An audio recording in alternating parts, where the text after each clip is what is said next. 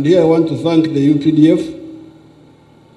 When I told them, and even before I told them, they had a good infrastructure of training, as you can see, to be able to train a large number of people in a fairly short time.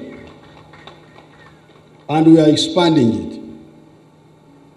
We are doing all this in order to immunize ourselves against any insecurity. One of your vital